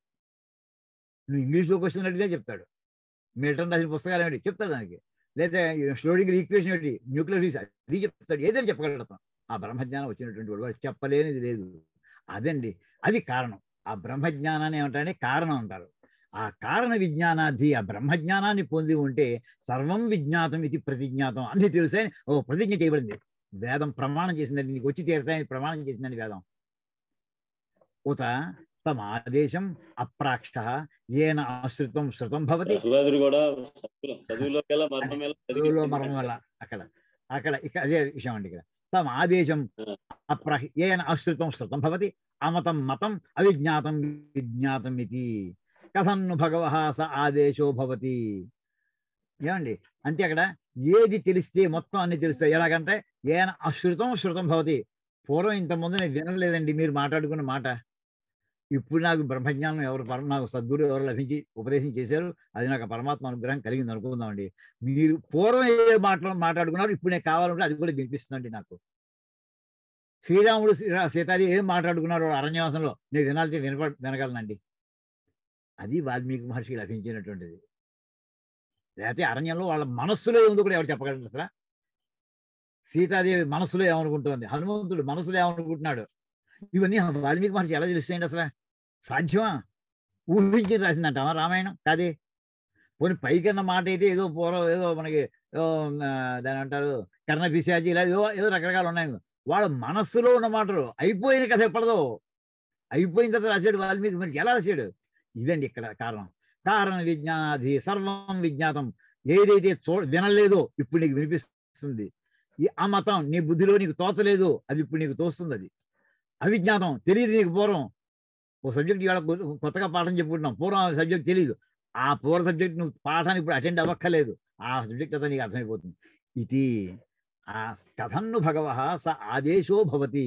ఆ విషయాన్ని ఎలా అడగడం జరుగుతుంది అంటే ఆయన చెప్తున్నారు, ఉదాహరణ చెప్తున్నారు. తండ్రి ఇక్కడ శిష్యుడైనటువంటి శ్వేతకేతుకి యథా సౌమ్య ఏకేన మృత్పిండేన సర్వం మృణ్మయం విజ్ఞాతం స్యాత్ వాచారంభణం వికారో నామధేయం మృత్తిగా ఇత్యేవ సత్యం ఏవం సౌమ్య స ఆదేశో భవతి. ఇప్పుడు మనము ఘటము అనే ఒక కొండ ఎదురుకుండా ఉందండి. ఆ కొండ ఉంది అనే మాట నేను ఏమంటున్నా అంటే ఘటము తెలుగు అంటే సంస్కృత పదం తత్సమంతో అన్నాను. మీకు ఒక భావన కలిగింది. నేను తెలుగులో కాదు పాట అని అన్నాను, అప్పుడు మీకు కలిగింది. లేదా సముద్ర యుటెన్సిల్ అన్నాను, ఒక ఆకారం కనిపిస్తుంది. వీటిల్లో ఏది సత్యమైంది, ఏది వికారమైనది, ఏది కారణమైంది? ఆ కొండ మట్టితో తయారు ఎదుర్కొన్న వస్తువు చూసారా, అది సత్యమైనటువంటి వస్తువు. మీరు పాట అన్నారా, ఘటం అన్నారా, కొండ అన్నారా, యూటెన్సిల్ అన్నారా, ఇవన్నీ కూడా వికారాలే. ఏ వికారాలట? వాక్కు యొక్క వికారాలు. వాచారంభణం వికార నామధేయం. కానీ శాశ్వతమైంది ఏమిటి, నిజమైంది ఏమిటి? ఈ పదాలు ఎన్నినా మార్చుకోవచ్చు మీరు. మృత్తిగా ఇచ్చేవ సత్యం.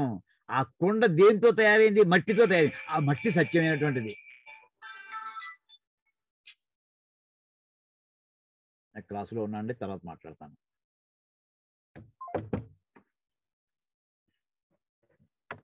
ఏమండి ఇక్కడ ఎలా ఆ ప్రశ్న ఎలా అడగాలి అంటే యథా సౌమ్య. సౌమ్య అంటే బుద్ధిమంతుడా. ఏకేనా మృత్పిండేనా, ఆ మట్టి యొక్క లక్షణాలు నీకు అర్థమయ్యాయనుకో. క్లే అంట మట్టిని. ఆ మట్టి యొక్క లక్షణం, మట్టితో దాని యొక్క లక్షణం ఏంటి? అది జిగురుగా ఉండుట, గట్టిపడుట, వేడి చేస్తే ఇంకా గట్టిపడుట, నేల వేసి కొడితే పగిలిపోవుట ఆ వస్తువు. ఇలాంటి దాని లక్షణాలు ఏవైతే ఉన్నాయో అది దాంతో ఆ మట్టితోటి మీకు లక్క పెడత చేయండి, కొండ చేయండి, ఓ గుర్రం చేయండి, ఇంకోటి చేయండి. ఆ వస్తువులన్నింటిలో మూల లక్షణాలు ఏవైతే కామనే అవి. అక్కడ ఏం చెప్తాను, ఏకేన ఆ మట్టి యొక్క లక్షణాలుగా నీకు తెలిస్తే ఏకేన మృత్పిండేన సర్వం మృణ్మయం విజ్ఞాతం స్యాత్. ఆ మట్టితో తయారు చేసిన మట్టితో తయారు చేసినటువంటి మృణ్మయం అంటే మట్టితో నిండిపోయి ఉన్నది, అంటే మట్టితో తయారైన వస్తువు అంటే కార్యములు అనమాట. మట్టి అనేది ముందర ఉండే కారణం అయితే మట్టితో తయారైన వస్తువులు అది కార్యములు అవుతాయి. అది దాని యొక్క విజ్ఞాతం. అప్పుడే తెలుస్తుంది. అది తెలిసినట్టే. ఇక అది లక్క పిడత చేశాడా, ఇంకో పిడత చేశాడా, గ్లాసు చేశాడా, చెంబు చేశాడా, కొండ చేశాడా, అది మనకు అనవసరం, ఇర్రెలెవెంట్. మూలం అయినటువంటి మట్టి యొక్క లక్షణం తెలిసే చాలు. అయితే రకరకాల పేర్లు పెట్టావు కదా, నువ్వు ఇంగ్లీష్లో అన్నావు, తెలుగులో అన్నావు, సంస్కృతంలో అంటావు. ఇవన్నీ కూడా వాచారంభణం వికార. వాక్కు యొక్క రకరకాల పర్యాయ పదాలు, ఇవి శాశ్వతం కాదయ్యా. అసలు మట్టి శాశ్వతమైంది ఈ కాంటెక్స్ట్ లో తీసుకుంటే. మృత్తిగా ఇది ఏవ సత్యం. అక్కడ మట్టి లక్షణం అది సత్యమైనటువంటిది. ఏవం మిగతా అని కూడా కార్యములే. అంచేత ఏవం ఇక్కడ మట్టిని గురించి చెప్పలేదు. ఇక్కడ పిడతానం ఒక తయారైన వస్తువు, ఒక కుండానం తయారైన వస్తువు. అంటే ఇవన్నీ కూడా మనం వాక్కుతో చెప్పేవని కూడా తయారైన వస్తువులు చెబుతున్నాం. మూలమైనటువంటి మట్టి గురించి ఇక్కడ మనం పదం వాడటం లేదు, మట్టి కుండ అనట్లేదు, కుండే అంటున్నాం. అలా ఏవం సౌమ్య స ఆదేశో భవతి, ఈ విషయం అలా అర్థం చేసుకోవయ్యా అని ఛాందోగ్యోపనిషత్తులో ఇది వాక్య ఉపక్రమే శ్రవణాత్. అసలు వేదాంతాన్ని గురించి ప్రారంభిస్తూ ఉపక్రమే ప్రారంభంలో ఆ మాట ఉంది కదా ఛాందోగ్యోపనిషత్తులో. ఇప్పుడు ఏది తెలిస్తే నీకు అన్ని తెలుస్తాయా అని అన్నాడు. ఇక్కడ నీకు అసలు క్వశ్చన్ ఏంటంటే పరమాత్మ తెలిస్తే అన్ని తెలుస్తాయా, ప్రధానం తెలిస్తే అన్ని తెలుస్తాయా అని క్వశ్చన్ పట్టుకొచ్చారండి. ఇక్కడ అది అంటే ఫస్ట్ లెవెల్ తెలిస్తే అన్ని తెలుస్తాయా, లేక సెకండ్ లెవెల్ తెలిస్తే అన్ని తెలుస్తాయా? ఇక్కడ సచ సచ్చబ్దవాచ్యే ప్రధానే భోగ్య వర్గ కారణే హేయత్వేన అహేయత్వేన వా విజ్ఞాతే భోక్తృవర్గ. ఇక్కడ నాయకుడు ఉందండి, విజ్ఞాతో భవతి అని చెప్పుకోవాలి. అంటే ఏంటంటే ఇక్కడ ప్రధానము తయారైన వస్తువు. భోగ్యం అంటే ఇప్పుడు లక్క పెడతా వాడుకునే వస్తువు, పిల్లలు ఆడుకునే వస్తువు. ఒక కొండ, పెద్దవాళ్ళు మంచినీళ్ళు దాని మీద అందులో నీళ్లు పోసే వస్తువు. అంటే అది భోగ్యము, అది ఉపయోగించుకున్నట్టు అలాంటి వస్తువులో ఒక భోగ్య వర్గ కారణే. ప్రధానం ఏంటంటే తయారైన వస్తువుని చెబుతుంది. అది అది తయారైన మూల కారణాన్ని ప్రధానం చెప్పదయ్యా. అది కనుక సత్ అనే శబ్దము చేత సత్ శబ్దవాచ్యే ప్రధానే, ఈ ప్రధానాన్ని సత్ అనే శబ్దము చేత కనుక చెప్పడం ప్రారంభిస్తే అప్పుడు ఏమని చెప్పాలి? ముందర కార్యములన్నీ చెప్పి ఇది కాదురా మళ్ళీ అదేం చెప్పాలి. హేయత్వేన ఇది కాదు అంతే వదిలేసేయి అని చెప్పేనా ఉండాలి, లేక అహేయత్వేనవా అది చెప్పకపోయినా ఉండాలి. ఇందాక చెప్పాను పార్ట్ 1 ఆర్గ్యుమెంట్ వేరు, పార్ట్ 2 చా అనేది ఆర్గ్యుమెంట్. పార్ట్ 1లో లేదు అని చెప్పడం భాగం. అరుంధతి నక్షత్రం మొదటి పెద్దదాన్ని చూపించి కాదని కాదు ఇంకోటి చూపించడం ఎలాగో అలా ఈ ప్రధానమైన దేవుడు అనుకోవయ్యా, అది కాదు తర్వాత మోక్షం చూడు. అలాంటి వాక్యం ఉన్నా లేకపోయినా ఇర్రెలవెంట్ అవన్నీ ఏ చివరికి అంటే ఏం చేసినా కానీ నాకు ఆ 2 ఆర్గ్యుమెంట్ల వల్ల కూడా చివరికి భోగ్యమైన వస్తువు, తయారైన వస్తువుల గురించే చెప్పడం అవుతుంది. కానీ ఆ తయారవడానికి మూల పదార్థం ఏది దాని గురించి చెప్పినట్టు అవ్వటం లేదు. మూల పదార్థాన్ని ఏమంటారయ్యా? ఇంకో పర్యాయ పదం భోక్తృవర్గం. ఈ తయారైన వస్తువులు చెప్పడానికి భోగ్య వర్గము. భోక్త అంటే అనుభవించేవాడు, అంటే జీవుడు అని అర్థం అండి. జీవుడి గురించి చెప్పినట్టయిందా? అవ్వలేదు. జీవుడు చైతన్య స్వరూపుడు, ఆ చైతన్య స్వరూపుడు గురించి చెప్పలేదు, దేహం గురించి చెప్పినట్టు అయింది. అంటే భోక్తృవర్గ న విజ్ఞాతో భవతి. ఇలాగా నీకు వచ్చేది పార్ట్ 1 ఆర్గ్యుమెంట్ తీసుకున్నా, పార్ట్ 2 ఆర్గ్యుమెంట్ తీసుకున్నా, మొత్తం మీద వీటి వల్ల ఈ సత్ కనుక నువ్వు ప్రధానానికి అటాచ్ చేసేవో తయారైన వస్తువుని చెప్పినట్టు అవుతున్నాయా, భోగ్య వస్తువుని చెప్పినట్టు అవుతుంది, కానీ అసలు మూల పదార్థాన్ని చెప్పినట్టు వస్తుందయా. అంచేత తస్మాత్ న ప్రధానం సచ్చబ్దవాచ్యం. అంచేత ప్రధానాన్ని సత్ అనే శబ్దంతోటి చెప్పబడుతుంది అనే మాట అనకూడదు. అంటే ప్రధానమునకు సత్ అనే శబ్దము వర్తించదు. సత్ అనే శబ్దము లెవెల్ 1 ఏదైతే ఆత్మ అన్నామో దానికే వర్తిస్తుంది అని ఇక్కడికి అప్రధాన వికారత్వాత్ భోక్తృవర్గస్య. ఇంచేత అప్రధాన వికారం అది ప్రధానంతో సంబంధం లేదు. సెకండ్ భోక్తృ జీవుడు ఎలాంటి చైతన్యంతో లెవెల్ 1తో తయారైనటువంటి వాడు.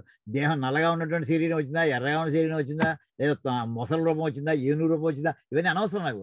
లోపల ఉన్న చైతన్య స్వరూపుడు ఎవడైతే ఉన్నాడో దానికి శరీరంతో సంబంధం లేదు. అప్రధాన వికారత్వాత్ భోక్తృవర్గస్య. జీవుడికి ఈ ప్రధానమైన దాంతో వచ్చే వికారాలతో దానికి ఏ సంబంధము లేదు.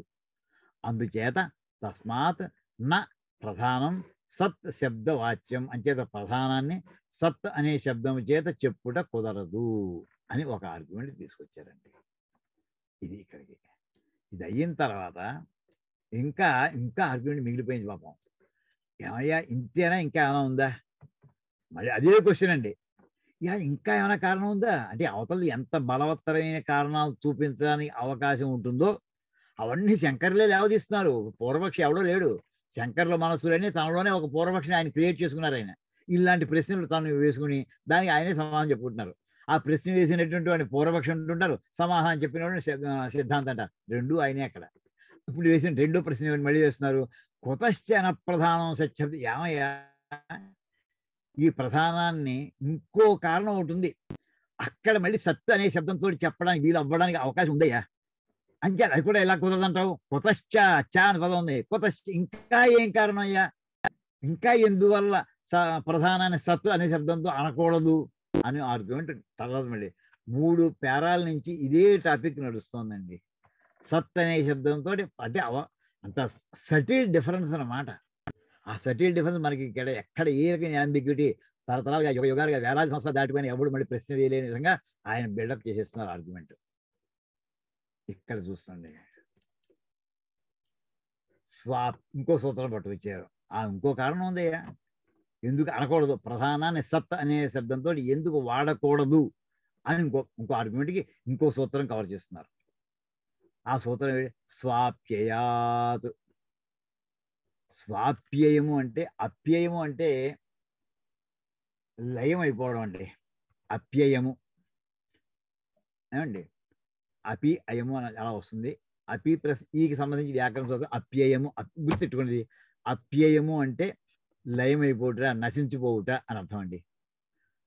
ప్రభవ అనే మనకి సంవత్సరాల పేరు చూడండి. ప్రభవ నామ సంవత్సరం ఏమో మొట్టమొదటి 60 సంవత్సరాలు మొట్టమొదటి ప్రభవ.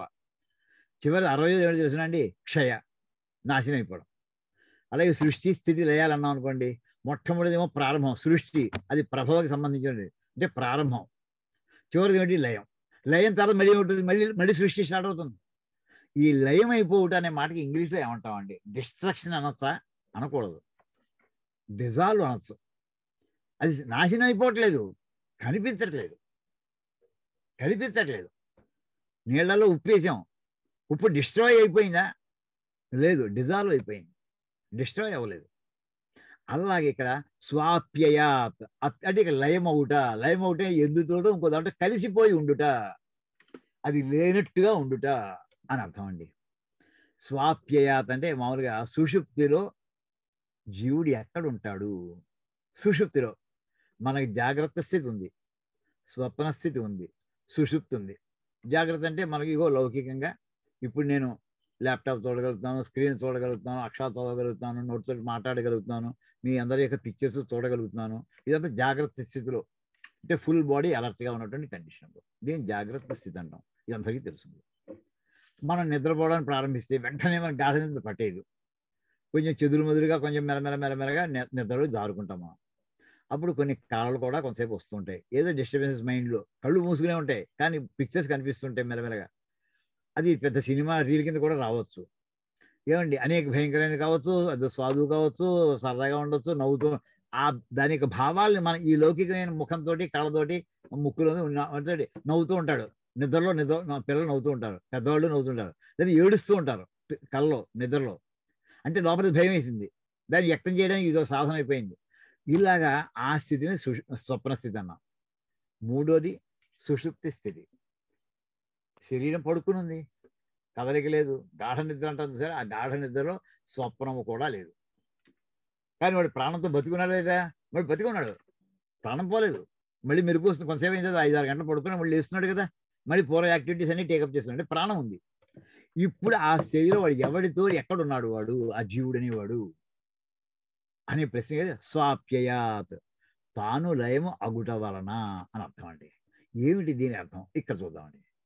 తదేవ సచ్చబ్దవాచ్యం కారణం ప్రకృత్యా శ్రూయతే యత్ర ఏతత్ పురుషః స్వపితి నామ సతా సౌమ్య తదా సంపన్నో భవతి స్వం అపీతో భవతి తస్మాదేనం స్వపితీత్యాచక్షతే. తదేవ సచ్చబ్దవాచ్యం కారణం ప్రకృత్యా. తదేవ అంటే ఇంత ముందదాకా ఏదైతే ఏక్షత్యధికారంలో ఇంకా కంటిన్యూ అవుతున్నాం మనం, ఇంకా వదిలేదు, అయిపోలేదు. అక్కడ ఇంతకుముందు చెప్పినటువంటిది ఆ వాక్యాలన్నింటిలో సత్ అనే శబ్దము చేత ఏది చెప్పబడుతోంది, ప్రధానమా పరమాత్మ? ఆ కారణాన్ని ప్రకృత్యా దాన్నే పట్టుకుని శ్రూయితే, ఇంకా దానికి సంబంధించిన వాక్యాలు ఇంకా వేదంలో ఉన్నాయ్యా, ఉపనిషత్తులో ఉన్నాయ్యా. ఏమనుంది ఇంకో వాక్యం, ఎత్ర ఏతత్ పురుషః స్వపితి నామ సతా సౌమ్య తదా సంపన్నో భవతి. ఏతత్ పురుషః, ఈ జీవుడు, ఏతత్ పురుషః స్వపితి నామ, ఎక్కడైతే ఈ జీవుడు స్వపితి అంటే గాఢ సుషుప్తిలో ఉన్నాడు అనే మాట ఏదైతే ఉందో, తదా సంపన్నో భవతి, ఈ జీవుడు సత్ అనేటటువంటి ఏ పరమాత్మ అయితే ఉందో దానితో కలిసి ఉంటాడు. సంపన్నుడు అంటే ఏంటంటే ఉన్నవాడు అని అర్థం అండి. ఉన్నవాడు అంటే ఏమిటి ఉన్నవాడు? ధనవంతుడు, సంపన్న గృహస్థులు అంటుంటాం. సంపన్న గృహస్థులు అంటే ఐశ్వర్యవంతుడు, తిండికి దేనికి లోటు లేదు, వస్త్రానికి లోటు లేదు, పుత్రపౌత్ర సంపత్తికి లోటు లేదు, భోగభాగ్యాలకు లోటు లేదు, అవన్నీ ఉన్నాయి. లోటు లేదంటే ఉన్నాయి, పుష్కలంగా ఉన్నాయి. ఇక్కడ పుష్కలంగా ఉన్నది ఏమిటి అసలు? సత్ ఒకటే, పరమాత్మ ఒకటే పుష్కలమైనటువంటిది. దానితో కలిసి ఉండుట అంటే మనం వెళ్ళి సంపన్న గృహస్థులు మనం దత్తత చేసినాం అనుకోండి, మన ఆస్తి ఎంతమంది ఇంకా అంటే మనం ఉన్నవాళ్ళకి అయిపోయాం. అలాగా ఈ జీవుడు కాస్త వెళ్ళి పరమాత్మతో కలుస్తాటండి సుషుప్తి అవస్థలను. అప్పుడు వాడు సంపన్నుడు అవుతాడు. వాడు ఇంచేత లోపల ఉన్నటువంటి అసలు ఏమని ఆ పరమాత్మ ఎవడైతే ఉన్నాడో ఆయన సంపన్నుడు. ఈ సంపన్నుడు అంటే సత్ అనే పదార్థంతో కలిసి ఉంటాడు వీడు. ఈ జీవుడు వెళ్ళి ఆ సత్ అనేది ఆయన పరమాత్మకు సంబంధించిన విశేషం, అది ఆయన లక్షణం, అది అంచేత ఆయనతో కలిసి ఉంటాడు. తదా సంపన్నో భవతి. ఎప్పుడయ్యా? ఎత్ర ఏతత్ పురుష స్వపితి నామ, జీవుడు పడుకున్నాడు, నిద్ర సుషుప్తిలో ఉన్నాడు అనే మాట ఎప్పుడైతే వస్తుందో తదా అప్పుడు సంపన్నో భవతి. అప్పుడు ఈ జీవుడు పరమాత్మతో కలిసి ఉంటాడు. స్వం అపీతో భవతి. తస్మాదేనం స్వపితి స్వపితి అంటున్నారు కదా, స్వపితి ఎలా వచ్చిందియా? స్వం అపీతో భవతి. స్వం అంటే తనది, తనదైనటువంటి దాన్ని అపీతో భవతి, దాంట్లో లయం అయి ఉంటాడు. అంటే స్వం అపి, అది వ్యుత్పత్తి చెప్పాలంటే స్వపితి అనే పదం ఎలా వచ్చింది అంటే స్వం అపీత స్వపితి, అంచేత తనతో ఆయన లీనమైనట్టుగా ఉంటాడు. స్వం హి అపీతో భవతి చాందోగ్యోపనిషత్తు, అదే పదని అపీతో హి మధ్యలో హీకారం కూడా చేశారు. స్వం అంటే తనదైనటువంటి దాన్ని హి అపీతో భవతి, దాన్ని పొందినవాడు అయి ఉంటాడు. ఇది అంటే పొందినవాడు అంటే చేరేడు, కలిసి ఉన్నాడు, అక్కడే ఉన్నాడు, ఆయన దగ్గరే ఉంటున్నాడు. ఎవరి దగ్గర? పెద్ద ఆయన దగ్గర. పెద్ద ఆయన ఎవరు? పరమాత్మ, ఆయన దగ్గరే ఉంటున్నాడు అని ఈ రకంగా ఉన్నటువంటి వేదాంతం చాందోగ్యోపనిషత్తులో వాక్యం ఉంది కదా. అంటే సుషుప్తి అవస్థలో ఈ జీవుడు ఎక్కడ ఉంటాడు? పరమాత్మతోటి కలిసి ఉంటాడు. కలిసిపోయాడా? కలిసిపోలేదు, కలిసినట్టుగా ఉంటాడు. కలిసినట్టుగా ఉంటాడు అంటే మనం ఎవరుంటే పెద్దవాళ్ళు మనం దత్తత తీసుకున్నారు, అసలు కొడుకులు అవుతాం మనం. ఎంతైనా దత్తత కొడుకు దత్తత కొడుకే. అలాగా ఇక్కడ ఏషా శృతి, ఈ వేదవాక్యం స్వపితి ఇది ఏతత్ పురుషస్య లోక ప్రసిద్ధ నామ నిర్వక్తి. అసలు ఇక్కడ స్వపితి అనే మాట నిర్వచనం చెప్తోంది. నిర్వక్తి అంటే నిర్వచనము చెప్పుతున్నది. ఎవరు చెప్తోంది? ఏషా శృతి. ఈ వేదాంత వాక్యం, ఈ ఉపనిషత్ వాక్యం ఏం చెప్తోందంటే స్వపితి అనే మాటకి వ్యుత్పత్తిని చెప్పుతున్నది. ఇది ఎటువంటి మాట? ఇది లోక ప్రసిద్ధ నామ, నిద్రపోవుట, గాఢ నిద్రపోవుట, గాఢ నిద్రలో జారుకునుట, సుషుప్తి అవస్థలోకి వెళ్ళుట అనే మాటకి అర్థం ఏమిటో అది ఈ ఎలా వచ్చింది అనే దాన్ని నిర్వచనము వేదమే చెప్తోంది. ఇక్కడ ఏమని చెప్తుంది? స్వపితి. స్వపితి అంటే ఇక్కడ స్వం అపీతో భవతి, తనను తాను పొందినవాడు అగుతున్నాడు. స్వం అంటే నాది. స్వం అనే మాట సొమ్మని వచ్చిందండి. సొమ్ము అంటే నాది అని, తనది అని అర్థం స్వం అంటే. అంచేత సంస్కృతంలో సొమ్ము అనేదాన్ని మన తెలుగులో సొమ్ము అని రాస్తుంటాం. ఎవడబ్బా సొమ్మురా ఇది అంటుంటాం. ఇక్కడ మనకి రామదాస్ కూడా ఎవడబ్బా సొమ్ము అని కురుకుతూ తిరిగే రామచంద్ర అంటారు. ఆ సొమ్ము అనే మాటకి ఎవడిది అనుకుంటారు ఇది అసలు. అంటే అధికారం ఎవరిది? ఓనర్ ఎవరు దీనికి? ఆ ఓనర్ అనే మాట చెప్పడానికి కూడా సొమ్ము అనే మాట వస్తుందండి. ఇక్కడ స్వశబ్దేన ఏమయ్యా స్వ స్వ అంటున్నావు కదా, ఏంటి ఆ స్వ అనే మాటకి అర్థం ఏంటి చెప్పండి. ఇంకా వివరంగా చెప్తున్నారు. స్వశబ్దేన ఇహ, ఇక్కడ మీ సంధులు విడ తీసుకోండి మెల్లగా, మీకే అర్థమైపోతుంది. పెద్ద కష్టంగా సంధులు ఉన్నాయి కానీ కొంచెం గమని. స్వశబ్దేనే ఆత్మోచ్యతే అంటే భయంగా ఉంటుంది. స్వశబ్దేన ఇహ ఆత్మ ఉచ్యతే. ఉచ్యతే అంటే చెప్పబడుతుంది. ఏమండి?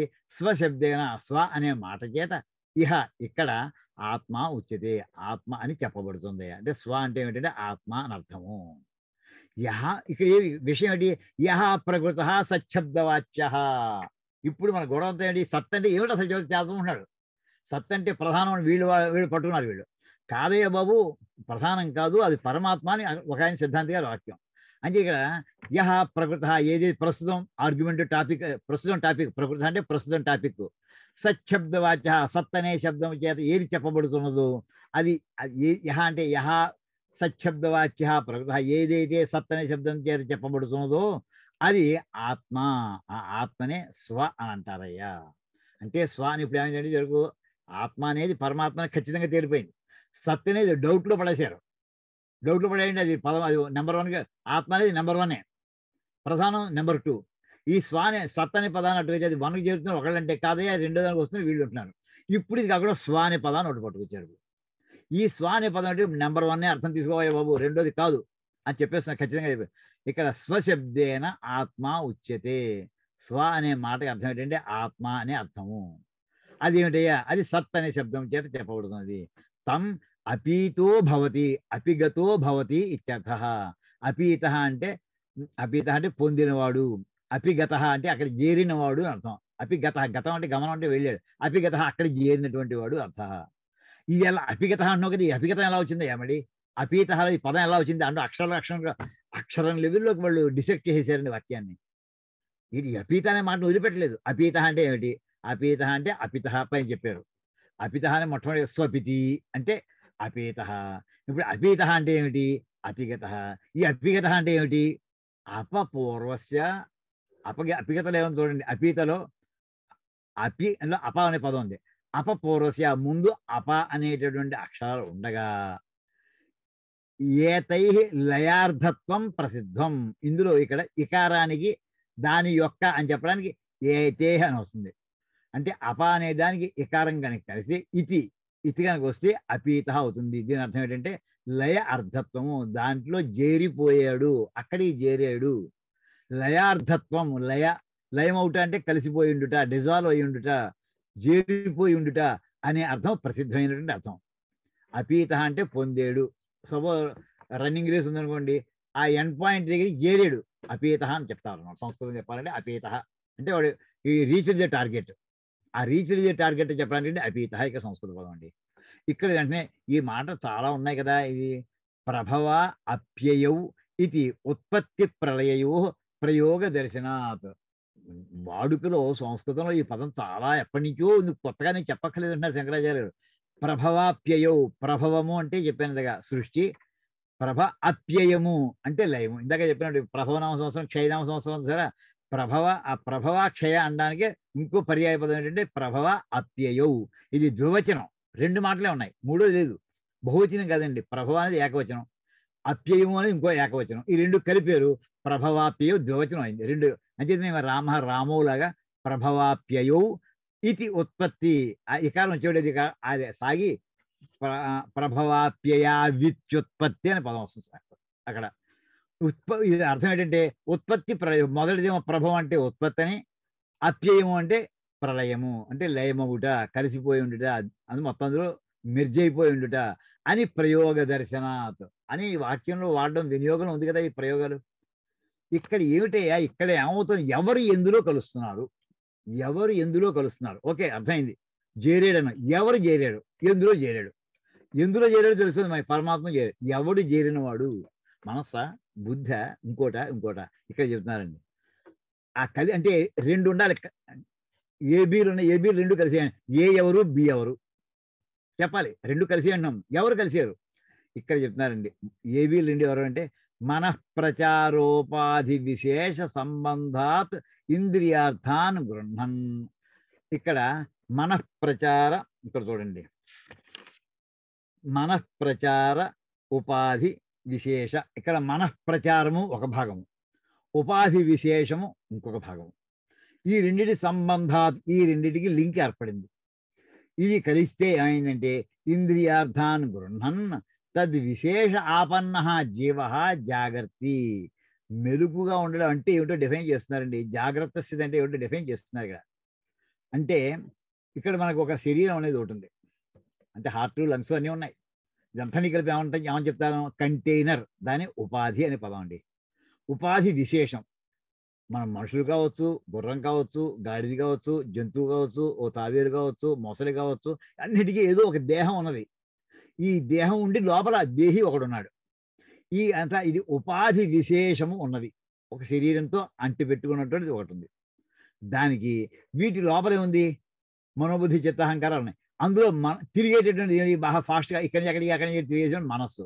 మనఃప్రచార అంటే తిరుగుతూ ఉండేటటువంటి మనస్సుకి, తిరగకుండా ఉండేటటువంటి ఈ దేహానికి, అంటే ఉపాధి విశేషానికి సంబంధాత్ ఈ రెండు కనుక కలిస్తే, అంటే శరీరంతో పాటు మనస్సు కనుక కలిసి ఉంటే, అంటే శరీరంలో ఉన్న ప్రతి పార్ట్ కూడా మనస్సు చెప్పినట్టుగా వింటూ ఉంటే, అప్పుడు ఇంద్రియార్థాన్ గృహన్ అంటే ఇంద్రియ ఈ కళ్ళు చూస్తూ ఉంటాయి, ముక్కు వాసన చూస్తూ ఉంటుంది, చెవులు వింటూ ఉంటాయి శబ్దాన్ని, చర్మము ఇంకోటి స్పర్శను తెలుసుకుంటూ ఉంటుంది.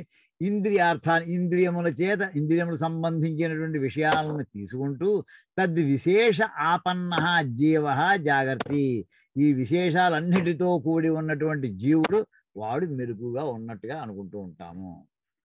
అంటే ఏమైందనమాట, ఈ దేహము మనస్సు లేకపోతే అది ఏ పని చేయలేదు. మనం దృష్టి ఏదో పరధ్యానంలో ఉన్నాం, పరధ్యానంలో ఉన్న మనస్సు ఇక్కడ లేదు, ఎక్కడో పోయింది. ఈ ఇంద్రియం చూస్తూనే ఉంది, ఎదురుకుండా ఎవరు ఫలానావారు చూసావా, నేను చూడలేదండి, దృష్టి దానికి లేదు నాకు. అంటే ఏంటంటే దృష్టిని కలిగించే శక్తి ఉన్న మనస్సు ఇక్కడ లేదు, ఇంకో టాపిక్ ఎక్కడో వెతుకున్నాను, శరీరంతో సంబంధం లేకుండా. శరీరంతో సంబంధం పెట్టుకుందో అప్పుడు జాగ్రత్త స్థితిలో ఉన్నట్టు. అయితే ఇక్కడ ఇంద్రియం జాగ్రత్త స్థితిలో ఇంకా ఉన్నాయి, ఈ ఇంద్రియాన్ని కర్మేంద్రియాన్ని కూడా యాక్టివ్గా ఉన్నాయి, ఇక్కడ జ్ఞానేంద్రియాన్ని యాక్టివ్గా ఉన్నాయి. కానీ అదే స్వప్న స్థితిలోకి వెళ్ళేప్పుడు ఏమైందంటే తద్వాసనా విశిష్ట స్వప్నాన్ని పశ్యన్ మనశ్శబ్దవాచ్యో భవతి. కానీ డ్రీమీ స్టేట్లోకి వెళ్ళేప్పటికి ఈ ఫిజికల్ బాడీ అంతా రెస్ట్ తీసుకుంటోంది, కర్మేంద్రియాలు ఏది పనిచేయట్లేదు, కళ్ళు చూడటం లేదు, పైకి కళ్ళు మూసుకునే ఉన్నాయి, చెవులు వినటం లేదు, శబ్దాలు వినిపించట్లేదు, దానికి చేతులు కదలట్లేదు, కాళ్ళు కదలట్లేదు. కానీ వాడు కలకంటున్నాడు, అందులో విషయాలన్నీ తెలుసుకోగలుగుతున్నాడు. అంటే ఏమిటనమాట, తద్వాసనా విష్ట సూక్ష్మ రూపంలో అన్ని పనులు చూస్తున్నాడు వాడు. ఏం చూస్తున్నాడు, స్వప్నాన్ని పశ్యన్, స్వప్నాన్ని చూస్తున్నాడు. స్వప్నంలో మనం ఎవరో పక్క మనకి కల్లో వస్తుంటారు, యాక్సిడెంట్ అయినట్టు కనిపిస్తుంది, జంప్ అయినట్టు ఉంటుంది, ట్రైన్స్ వస్తాయి, అనేకం వస్తాయి. ఇదేదినే ఉంది అక్కడ అన్ని రకాల, మనం బయట మెరుపుగా ఉన్నప్పుడు ఎన్ని రకాల పదార్థాలను చూస్తున్నాము, ఎన్ని రకాల శబ్దాలను వింటున్నాము, ఎన్ని రకాల వస్తువుల యొక్క వాసనలను గ్రహిస్తున్నాము, అన్నిటి యొక్క లక్షణాలని మనం స్వప్నంలో కూడా పొందగలుగుతున్నామండి. ఇది అందరికీ ప్రతివాడికి అనుభవైక వేద్యమే. దాన్ని ఏమంటారు, ఫిజికల్గా లేకుండా దాని యొక్క సారాన్ని గ్రహిస్తున్నాం. ఆ సారాన్ని చెప్పడానికి వాసనావిష్ట అంటారు. వాసన అంటే దాని సూక్ష్మ రూపంలో ఆ భావాలన్నీ కూడా లోపల నడుస్తున్నాయి. అది వాటన్నిటి ఏ రూపంలో చూస్తున్నాడు, స్వప్నాన్ని పశ్యన్, కళ కింద వాటినన్నింటిలో స్వప్నాలను చూస్తూ అప్పుడు వాడిని ఏమంటారు, వాడిని స్వప్న రూపంలో మనశ్శబ్దవా. ఎవరు ఈ నాటకం ఆడింత లోపల కాళ్ళు చేతులు పని చేయకుండా నడుస్తున్నట్టు, పరిగెడుతున్నట్టు, ట్రైన్ మీద పెడుతున్నట్టు, ఏదో కారు డ్రైవ్ చేస్తున్నట్టు వస్తుంది, ఎవరయ్యా ఇది? మనస్సే అన్ని రూపాలు ధరించిందండి. ఒకసారి ఎప్పుడు చెప్పాను, మనకి ద్విపాత్రాభినయం, త్రిపాత్ర, పంచపాత్రాభినయం కూడా చూసాం మనం విరాట్ నగర్లో అదో సినిమాలో.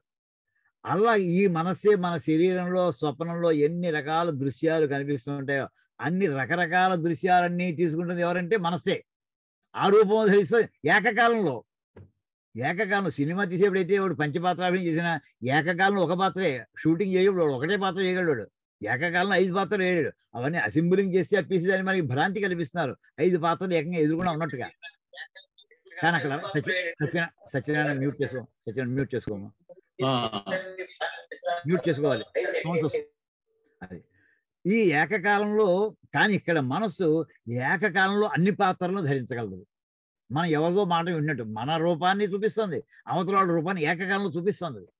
అది మనస్సు యొక్క గొప్పదనం. అయితే దాన్ని ఏమంటారంటే అక్కడ అది మనశ్శబ్దవాచ్య, మనస్సు అనే శబ్దం చేత, వాచ్య మనస్సు అనే శబ్దం చేత చెప్పబడేటటువంటిది అవుతుంది. అదే మనం సూక్ష్మ శరీరం అంటాం. స ఉపాధిద్వయ ఉపరమే. ఈ ఉపాధి అంటే స్థూలం ఉపాధి అంటే ఏమిటి, దేహము. స్థూల దేహం అయితే జాగ్రత్త స్థితి, సూక్ష్మదేహం అయితే స్వప్న స్థితి. ఉపాధి ద్వయము అంటే స్థూల దేహము సూక్ష్మదేహం కూడా ఉపరమే, ఈ రెండు కూడా శాంతించాయి. అంటే జాగ్రత్త స్థితిలో లేడు, అంటే కర్మేంద్రియాలని పడుకున్నాయి, మనస్సు కూడా పడుకుంది. అప్పుడు కూడా ఇంకా అప్పుడు ఏమైంది, సుషుప్త అవస్థాయాం. ఉపాధి ఉందా లేదా, ఎక్కడ జీవుడు ఉన్నాడా లేడా, ఉంది.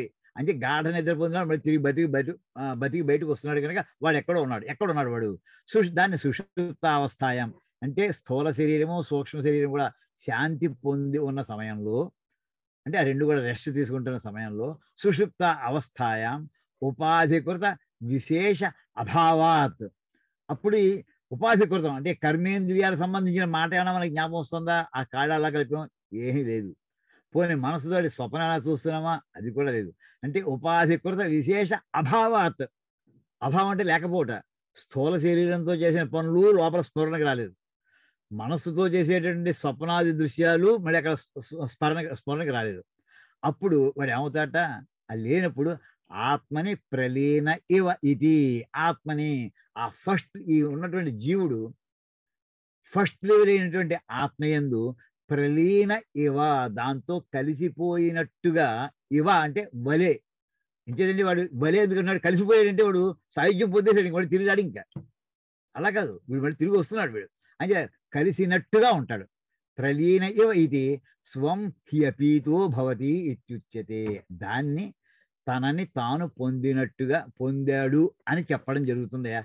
స్వం తనను అంటే పరమాత్మను, హ్యపీత చేరినవాడు భవతి అగును ఇది ఉచ్యతే. యథ ఇలాంటి మాట ఏమయ్యా, ఏదో ఈ స్వపితి అనే మాటకి అందులోనే పద వ్యుత్పత్తి చెప్పారు కదా, ఇలాంటి మాటలు వేదంలో ఇంకా ఏమైనా ఉన్నాయ్యా? ఏదో కొత్తగా ప్రత్యేక దీని ఒక్కడి కోసమే పట్టుకొచ్చారేమో, ఈ వ్యాఖ్యానం కోసం అని, సత్యబ్దం ప్రధానానికి కాదు, అది పరమాత్మగా చెప్పడానికి వచ్చింది అనుకుంటారేమో అని చెప్పి ఇక్కడ యథ హృదయ శబ్ద నిర్వచనం శృత్యా దర్శితం. ఇలాంటి మాటలు అంటే హ్యపితి స్వపితి అనే మాటకి ఎలా అయితే అందులోని వ్యుత్పత్తి ఉందో అలాంటి మాటలు ఇంకా ఉన్నాయా? ఉన్నాయి. యథ హృదయము అనేటటువంటి మాట అలాంటిదేనయ్యా. అంతేకాదు అశనాయ అనే పదం అలాంటి, ఇవన్నీ కూడా ఇక్కడి నుంచి మన తర్వాత క్లాసులో చెప్పుకుందామండి. ఇక్కడికి ఓం కాయేన వాచా మనసేంద్రియైర్వా బుద్ధ్యాత్మనా వా ప్రకృతి స్వభావాత్ కరోమి యజ్జత్ సకలం పరస్మై నారాయణాయేతి సమర్పయామి. హరి ఓం తత్సత్. బ్రహ్మార్పణమస్తు. శ్రీ సీతారామార్పణమస్తు.